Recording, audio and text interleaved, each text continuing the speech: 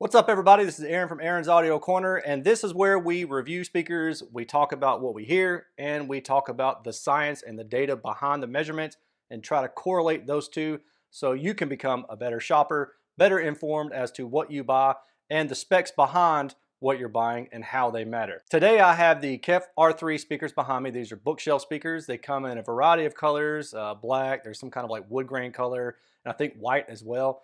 They retail for $2,000 per pair. This speaker is a three-way design. It features a 6.5-inch mid bass. It features a 5.25-inch coaxial concentric drive unit. And what I mean there is typically coaxial drivers are ones that have a tweeter placed in line with the mid-range. And the difference between coaxial and concentric is usually coined to mean that the tweeter and the mid-range share the same point in space for their acoustic center. So they fire at the exact same point in time, and there is no latency between the tweeter being in front and the mid-range being behind it, like you would typically have with a coaxial driver. Now, I did a, what did I call it, before the review session on this particular speaker about 2 months ago, before I actually had the chance to do all the measurements and all the actual review like I'm doing now. If you want to go back and hear a little bit more about that speaker, you certainly can. It'll put it up in one of these corners. I never know which way it's supposed to go, but it'll go in one of these corners at about this point in time. Just click that, follow it. I talk more about the specific speaker itself. Gosh, I almost tripped over my words. The specific speaker itself, some of the highlights behind it, how the concentric design works, how the shadow flare of the concentric design helps to provide a better dispersion pattern and control the response in a well-maintained way so you don't get a lot of aberrations in the response itself. Now in this review, I'm going to discuss my subjective hearings up front, and then I'll talk about the objective.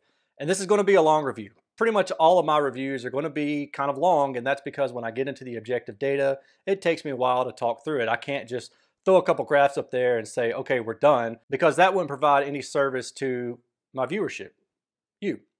I want to provide some data and I want to provide some explanation about what the data means. But I know a lot of people only want one thing or the other, so I will add timestamps and you can just click those and go to the section you want. Otherwise, buckle up, enjoy the ride, and let's start doing this.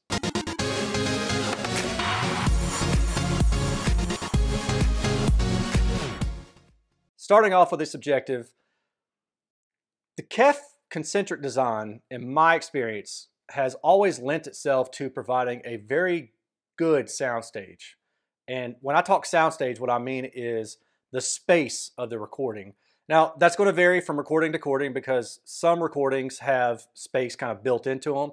Some recordings do not. If you make electronic music, it's probably not going to have any sense of space built into it. But if you record in a big hall and you have microphones placed at different locations within the area, and you have, a celloist over here, a drummer over there, a guitarist way back there, a singer way up front, that helps to provide a good sense of space if it's mixed correctly and in a way that provides you that sense of space. So the Kef concentric design has always, in my experience again, provided a good, I don't know if I want to call it realistic sense of space, because honestly I wasn't there when they made the album and they recorded it, but I would consider it probably close to realistic. And the thing about the Kefs that are different from other speakers is that the Kefs don't necessarily get wide. So the soundstage, the width on them isn't very, very wide. And generally speaking, I like a wider soundstage. I like reflections off the sidewall to provide more sense of space in the recording. But often that kind of comes at a cost because you have a wide soundstage, but the depth isn't quite there. It's not quite as layered as it is wide. And you may have experienced that too in some of your speakers listening. And if you have, I would be curious to know what speakers you had that kind of fit that description. The thing about these Kefs is that they are layered. And even though they aren't terribly wide, the soundstage is what I would consider probably more symmetric than most other speakers that I've heard. Let's say, for instance, and I'm just pulling numbers out of the air, let's say that they are placed 8 feet apart. I'm making up numbers. And then they go outside of the physical placement by about 3 feet. So that's 8 plus 6, so that's what, 14 feet? So you get 14 feet sideways. Most speakers may not have the depth that encompasses that kind of sense of space, assuming that all things are equal. They may only go, 10 feet or 6 feet or something in depth. But the Kefs just seem to be very symmetric, where they might go 14 feet wide, they might go 14 feet deep, again, if the recording calls for it. And that's what I really, really like about the Kef sound. They have that real good signature about them that provides a lot of layering in the soundstage. So, person will be up here, a instrument will be back here, things are all to the side over here, things are over here, but a little bit close up front. And when I say up front, that's the other thing too. There's a lot of speakers that can present themselves as having a layered soundstage, but often what that is that's a discrepancy in the radiation pattern. So the radiation pattern may be broad at one frequency, but narrow at another. And that often provides you, to some people at least, a sense of layering. But when you understand what you're really listening for, you begin to realize that that's really a discontinuity in the soundstage, and that's not a good thing. But with the Kefs, you don't have that issue. It's broad when it needs to be broad, and if the recording calls for it to be narrow, it's narrow, and that stays throughout because they have good controlled directivity above about, I don't know, 400 or 500 hertz, and we'll talk about more of that when we get into the data. The good thing about the concentric design also is that the tweeter is placed within the mid-range. That provides the height sensation without the lobing effect. And what I mean lobing is if you got one tweeter placed up here and then you got a mid-range placed down here, if the crossover isn't designed quite right, you'll have a lobing effect where the sound kind of comes out forward right at you and then it sucks back in. So just think of like a sideways teardrop, right? And that would kind of be what a lobing effect does. It kind of goes out and kind of comes back in. A bad crossover design typically has that, and it's hard to get away from lobing effects if you want output in SPL terms. Normally that requires, providing extra drive units, and then you have to worry about your crossover even more. The thing about a good concentric design is that with the tweeter placed within the mid-range, you don't really have any offset. You don't have that offset vertically, and you definitely don't have that offset laterally. I don't know, this way, turn sideways. So that means that you're free to kind of have more space to move around in. And while the ideal axis is typically aimed at the tweeter, you can sit above it or below it and basically get the same sound because the tonality isn't drastically different as you move above or below. Now, I'm not talking go stand behind it or stand directly above it, but within reason. So that's the thing that I really like about the concentric designs of Kefs. And some people may disagree. They may say that, that's hokum and that's what your intuitive nature would want you to believe. I've seen people say that kind of thing because they expect that that's, marketing jargon. But to me, it's not. I've been doing this for a long time. I actually had these, not these same drive units, but similar drive units in my car. And every time that I've used Kef drive units, even in DIY designs, which I've actually built home towers out of Kef drive units before, I've always had that really great layering of the soundstage. They just do that really, really well. They do it better, I think, than any other speaker that I've heard to date. So that's the good thing about a concentric. What's the bad thing? Well, just generally speaking, SPL seems to be a trade-off. When you have a drive unit, a mid-range, a 5 1/4 inch mid-range, and you take the center of it out and put a tweeter in, then you lose surface area, right? Naturally, it just makes sense, right? So start with a 5 1/4 inch surface area, whatever that is squared. Then you go to effectively like 3 inch or 3.5 inch diameter, and then so you can see how you kind of lose surface area there because you're just cutting the middle of it out, placing a tweeter in that location. And that typically lowers the sensitivity of the drive unit, but with these particular designs, they're able to keep the sensitivity at about a medium spot. I want to say that these spec out somewhere in the 86 dB at 1 meter range, which is reasonable, for a typical bookshelf. And then when you step up to the higher lines, I'm guessing that their sensitivity increases a little bit more too. The other thing you've got to be careful of is the excursion of the mid-range, because the mid-range is effectively a waveguide for the tweeter. The design is as such that the tweeter lines up with the mid-range, and then it just helps guide out the sound. So as you can imagine, if you push the mid-range forward, that creates kind of a jagged transition from the tweeter to the mid-range. If you push it inward, that creates a step. So ideally, what you don't want to do is you don't want to drive the mid-range too hard, and or you want to have a good crossover to limit its excursion, which these do that. So I didn't notice any kind of modulation factors, which I've done a test on before, and if I can find it, I'll link it. But I didn't notice any kind of modulation factors because of the mid-range, going in and out while I'm listening to high frequencies, and thus causing issues with high frequency modulation. I didn't notice that in these particular speakers. Now that's some of the tech behind these speakers. And again, if you want to go watch my other video, there's more involved into that. What I want to do now is just kind of go ahead and jump into more of the subjective notes that I have, which I took on my phone here. So I'm just going to kind of read it off to you as I go. The listening position from the couch to the speakers was about 3.9 meters.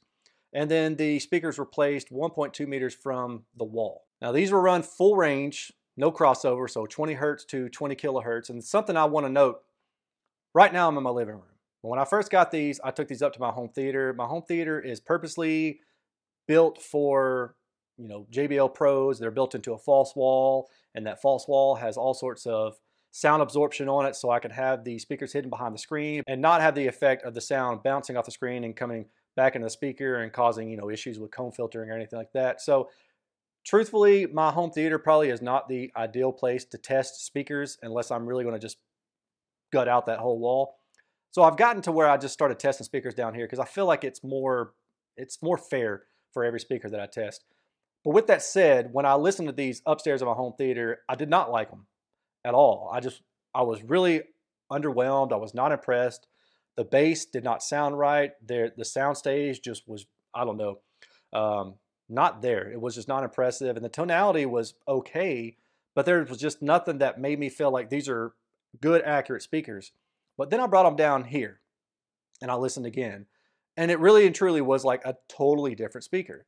And that's the first speaker that I've had interact in that kind of manner. Now, I've always had the other speakers, behave differently. And like I said, the upstairs room is not ideal for, demoing speakers, but I like to do that to give me different placements and different ideas of how speakers will sound in different environments.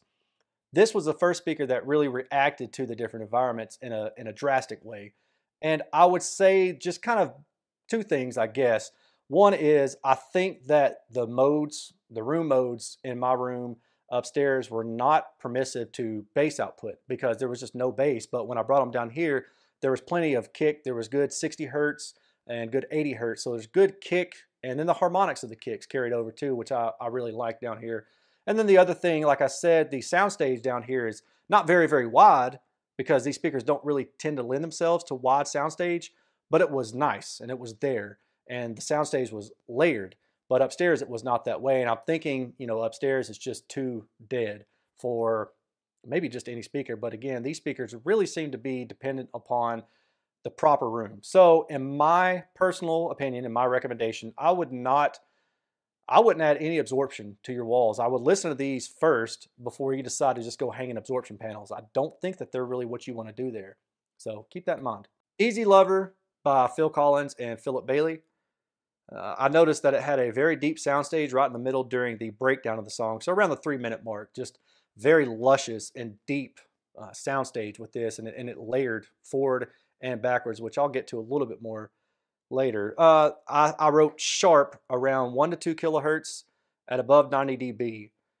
And I actually noticed this on a few different songs. And when I say sharp, there was a specific frequency that just, like, it made me go, ooh, I don't like that. And I had to turn the volume down. And it only really turned its head when I got above 90 dB. And again, this is about 4 meters away. So that's a pretty hefty listening distance and a pretty hefty volume.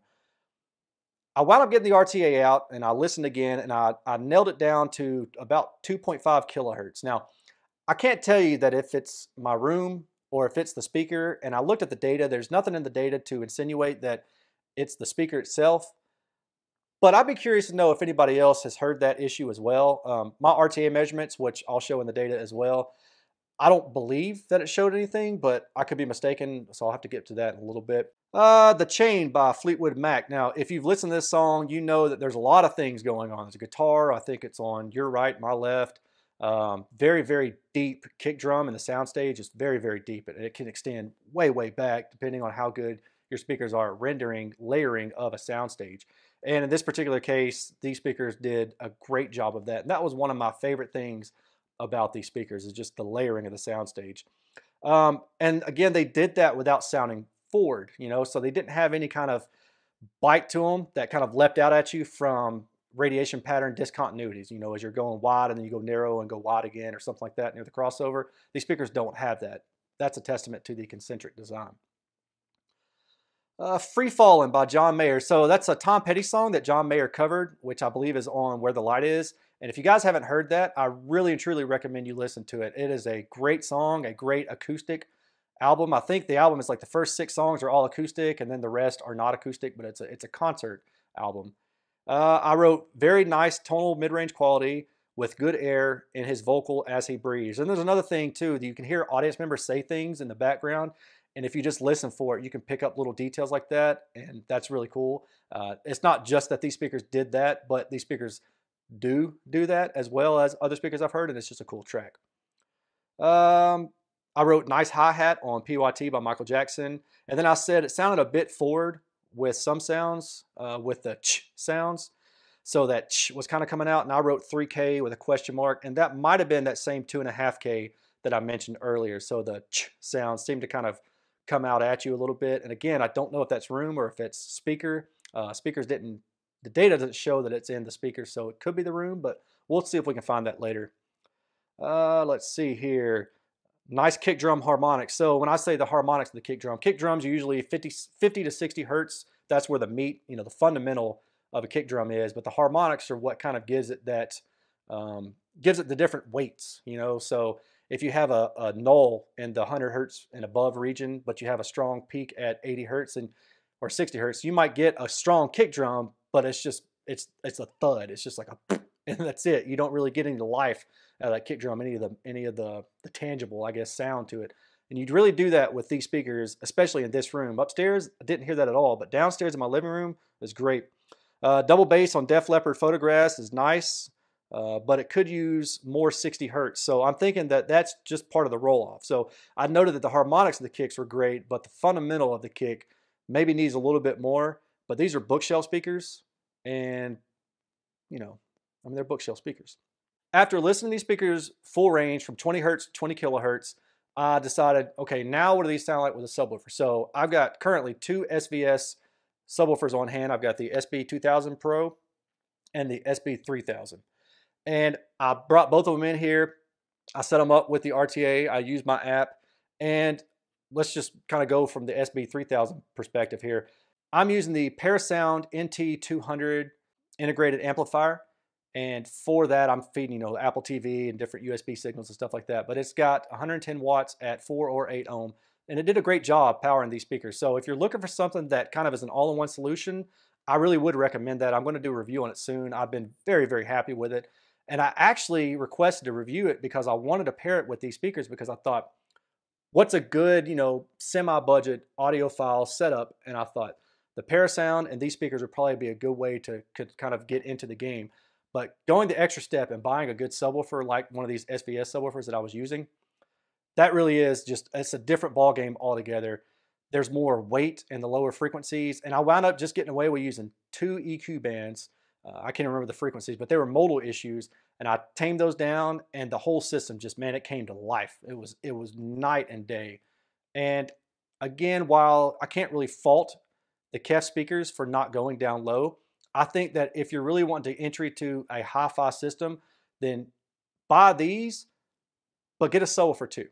I wouldn't recommend listening to these without a subwoofer. Maybe if you're starting out, you can, and then save up a little bit of money and get a subwoofer. But you're going to want a subwoofer eventually because, like I said, below 70 hertz or so is kind of where they start to roll off. And room gain helps you, but it doesn't help you enough. So that's just my advice. I would definitely add a subwoofer to these speakers, and I think when you do, you'll be pleasantly surprised and happy with that decision.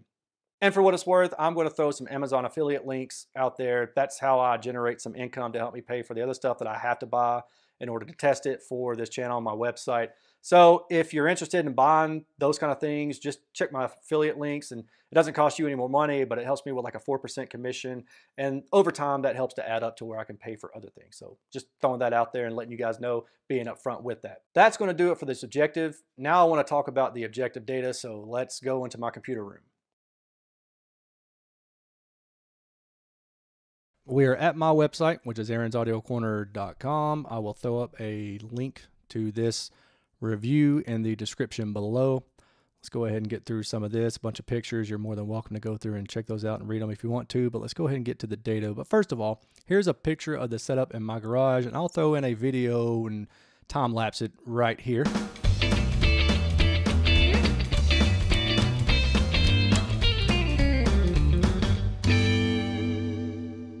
as you can see, the speaker has been measured on my Clipple near field scanner. Now we get into the data. So if you go to my website and you see the CTA 2034 spinorama data, you can actually click this little down arrow and this will tell you what each of these lines in this data means. You're more than welcome to do that. But for now, I'm going to kind of go through a little bit quickly and talk about the on-axis response. So the on-axis is in the black. And let me see if I can blow this up just a touch. There we go. What we see here is roll off below about 120 hertz, and then a steeper roll off. This must be where the vent comes in because it's kind of typical to see this kind of response for a vented enclosure. But you can see that the speaker sensitivity averages around 86 dB to 87 dB, just kind of somewhere in that ballpark. I'm not seeing any major resonances in the on-axis or off-axis response. Overall, it looks pretty good. The only area that kind of caused me to go, was above about the, what is this, 3 or 4 kilohertz. And you see kind of a rise in the response. Now, my guess is that that may be just due from the horn-loaded nature of the tweeter, and then the dip that back down is just going to be the crossover. It may not be, I'm not sure, but that's just kind of my guess. And then you see this little peak here. So I'm not sure exactly, again, what causes this. The concentric nature of these drive units don't make them quite easy to identify particular issues because I don't know all the intricacies of them and their tangerine waveguide. But I will say that, if you're looking at this as a peak, it's a relatively mild peak, and it's about maybe 1 dB above the average in this region and about 2 dB above the overall average. So I don't know that anybody is going to, catch that and it's going to sound bad to them. But if you go and look at the listening window response, which is in the green, now that is, we can look at this. Listening window is an average of plus or minus 10, plus or minus 30 horizontally, and plus or minus 10 vertically. You can see that that peak kind of smooths back out, and overall the response is pretty good. This area right here is somewhere in the crossover region, which honestly I don't recall what the actual crossover point is for these speakers, but just looking at the directivity indices right here kind of leads me to believe that it's somewhere in this 2 to 4 kilohertz region. And I say that because right here, as you're losing or as you're increasing in value for directivity, that means your soundstage or your radiation pattern is becoming more narrow. And then when you dip back down, that means you're getting wide again. So something is going from narrow to more omnidirectional. And that's usually because you're mating from like a mid-range to a tweeter. Now remember, this is a three-way design, and the crossover for the three-way from the mid-bass to the mid-range, I think, is around 500 hertz. I'd have to double check that. But regardless, you're not seeing any kind of drastic change between the directivity pattern of the mid bass to the mid range. You're just not seeing kind of any change here in this region. So that leads me to believe that that directivity is handled quite well. And I would say that the directivity of the mid range to tweeter is handled pretty well, although I would expect it to be better. So I would be curious, why there's a limitation in regards to this. Now keep in mind that this is all relative to the listening window. So this is the early reflection compared to the listening window for this blue down here. And then for this red down here, it is the sound power in this dashed red relative to the listening window. So that's how these are taken and how they're measured. And I'm not so much sure that it maybe is the dip as much as it's kind of the peak here. So I don't know. It just depends on how you're looking at it. And I would be curious to know if anybody's got some thoughts there. Now we're going to get into the early reflections breakout. So the early reflections here in blue is simply broken out into the different components here. And if you want to read about those, you can. Floor bounce, ceiling bounce, front wall, side wall, and rear wall bounce are all listed there. And for what it's worth, all of that information comes from this link, and that is the CTA 2034 specification, which you can download for free, no cost. And in the early reflections breakout, I'm just going to focus on the green for now, and I'm not seeing anything that stands out to me as a problem. Overall, all the reflections look pretty good. There's no major dips off axis or that are shown to be off axis via these measurements. And so now we're going to skip to the estimated in-room response. Now, I have an explanation for this here, but essentially what this is this takes all the spin data, all the measurement points on and off axis, boils them down into an estimation for how the speaker is going to perform in your room. And that's a great thing because then you don't have to go out and buy a speaker. You can actually take good anechoic data, get this prediction, and determine if a speaker is going to kind of be more to your liking in your particular room, because everybody has, a certain preference and that's fine. So be it. There isn't necessarily a perfect speaker out there. Everybody seems to want a little bit something different here or there, a little bit of flavor. But ideally, what you want is a speaker that reacts well on and off axis, and then you can tweak it to your liking if you'd like. So we're going to come back to this. Now, SPL horizontal, I'm providing the different colorways here are showing you the on and off axis response. And the thing that I noticed here is that if you're on axis, this red mark or this maroon red, this darker red, as we talked about earlier, it's got a little bit of a rise in the high frequency range, which could come off as bright to some, depending on what your preference is. But if you were to tow these speakers out about 10 or 20 degrees, maybe toward the wall, not facing the wall, but out that direction, or you could even crossfire them if you wanted to try doing that. That high frequency dips down. And I will say that in general, I've noticed that on axis listening for concentric drivers isn't usually the best. Generally, I find that about 10 degrees off axis is kind of the best way to go. But I measured it based on the 0 degrees axis because I believe that's the manufacturer's recommendation here. But it's just interesting to note that if you were to tow them in or out a little bit, then you can smooth that down. But that's going to come with other trade-offs as well. So I recommend trying it, see what you think. Vertical response, typically what you see are some dips as you go off axis. But you're not seeing that here. Why? Same reason you didn't see it here. It's because it's a concentric driver. Tweeter is mated right next to the mid-range or right inside the mid-range, and the sound radiation point source it is a point source. It's all basically coming from the exact same point in space, and therefore you don't get any drastic dips or anything like that as you go off axis relative to your on axis response. And I think that is a great and neat design. It's just pretty cool. Pretty cool to see that in the data. So here are some contour plots, and these are just colorized versions of kind of what I'm showing here. It's just taking the different off-axis responses and putting that into some kind of colorway for you to view relative to the angle on the left. So frequency by angle, and then the SPL is color coded here. And what we're seeing here is this speaker is omnidirectional below 200 hertz. As you get to 200 hertz, it's about plus or minus 70 degrees, and then it narrows up to about maybe plus or minus 30. And this is all at the higher output levels. And if you just talk about in terms of relative output, so if you want to go to the -6, which many people do, then that actually says that your response is closer to about plus or minus 70 degrees, 70 or 80 at 1 kilohertz. And then as you go to 10 kilohertz, it narrows down to about plus or minus 40. I'm just kind of eyeballing relative to this left axis. The thing here is that we're not seeing any major peaks or dips in the crossover region. I mean, you're seeing a dip here, but there's no major one like I've seen in many other lesser performing speakers. And then we go and look at the vertical contour plot. Now this should be very, very similar to the horizontal, except for you do have to count for the mid bass, which is below the speaker. So there's going to be some kind of discontinuity there as well, but it's not severe that I'm seeing here. I do kind of wonder what's going on with this area, and I'm wondering if maybe there's some kind of like high lobing, but that's so high in frequency that I can't imagine that that's from the mid bass. Maybe wonder if it's from the cabinet itself, some kind of diffraction effect. I'm not sure. It's just interesting. So I'm not gonna pretend like I know what it's from. I just find it interesting. And then this is the normalized response for the vertical contour. And again, we see kind of a notch out there, but it's not bad. It's actually pretty darn good overall. But this information is kind of telling you that the sound radiation pattern isn't really, really wide. And what I mean by that is some speakers that I've had, like the Revel F226BE and then some of like the ribbon type tweeters, are at plus or minus 70 degrees in the horizontal axis.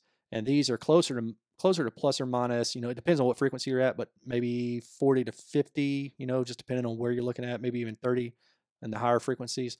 And that's interesting. And what that means is you're going to get less room interaction. Some people may like that, and that may be a preference that you have. I prefer usually to have more room interaction from the sidewalls, just because it provides you more apparent source width, which is what I talked about earlier. But that really is just a preference thing. And to me, that really is where the separation for preference arrives. So you can take two very perfect speakers and you can cause them to have different directivity pattern, or not directivity pattern, but radiation patterns as far as width goes. And people might prefer one over the other. So that's just kind of food for thought. And we're going to get down here, near field response. Now the key takeaway here is that Well, first of all, I'll do near field response measurements to find errors in the response of the drive units themselves. But the key takeaway for me is in the port. Usually you see some kind of resonance, some high SPL resonance in the port, and it's in the mid range area. And that shows up in frequency response. But a lot of people don't have the ability to measure frequency response and the kind of resolution that you need to see mid range resonances. So the standard gated 3 to 5 millisecond responses that you see a lot of magazines and other reviewers doing, and I'm not knocking them. It's just this is the science of it. This is the truth of it. They don't have the resolution to show mid-range resonances, but with the Clipple, we have that, and we're not seeing any of that because the port doesn't cause anything, and that's a testament to their flexes or flexible port technology from Kef. And what this is it. I don't know what material it is, but basically the port isn't just a plastic tube or a cardboard tube. It's kind of like a rubberized material. You can actually put your fingers inside and squish it down. You can move it, and that I'm sure has something to do with why you don't have port resonance. So this isn't just marketing jargon. This is actual science, and it works. So that's cool. Harmonic distortion, 86 dB is really quite low, well below 1%, which would be the negative 40, until you go in the low bass.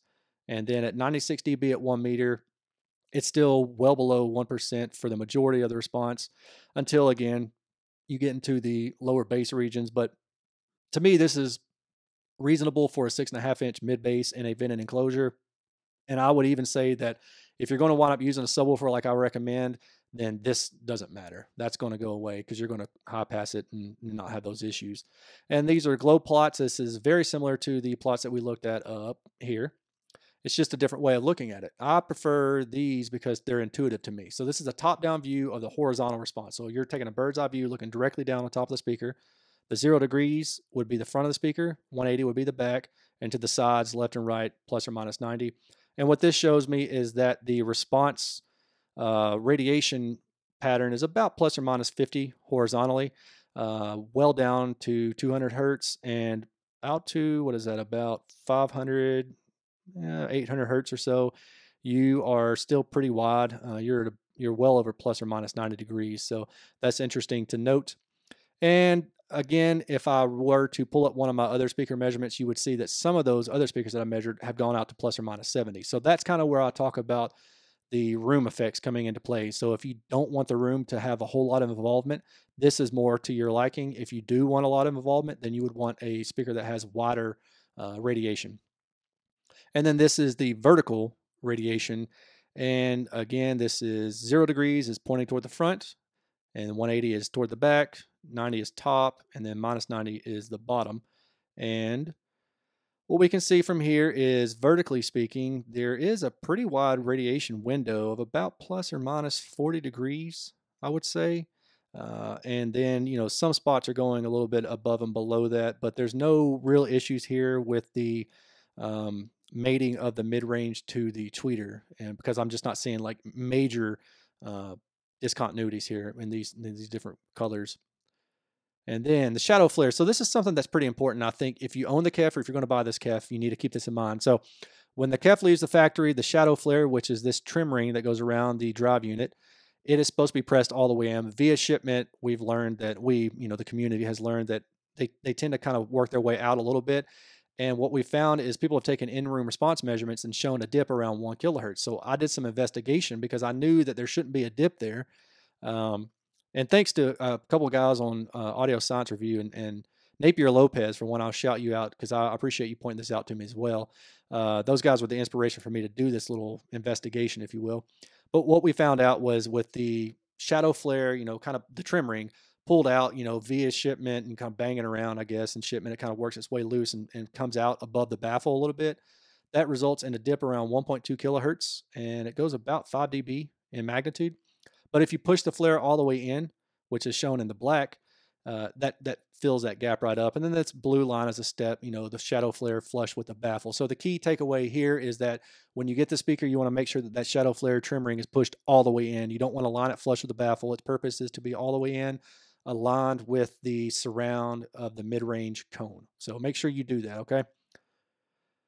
In-room measurements. Now I'm going to harp on this again like I did in my last video.